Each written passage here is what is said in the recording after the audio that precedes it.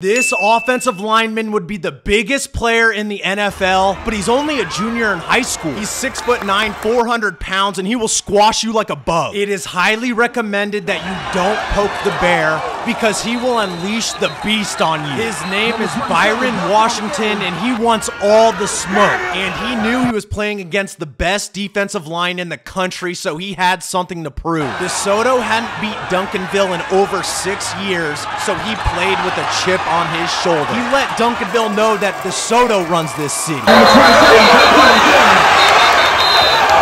And his running backs always show him love because they know he's a cheat code. The price is going up. Right now he's unranked, but he should be a 5-star, and I guarantee you he will play in the NFL one day. Let him to rank me, man. Let him to rank me, man. We just did this shit.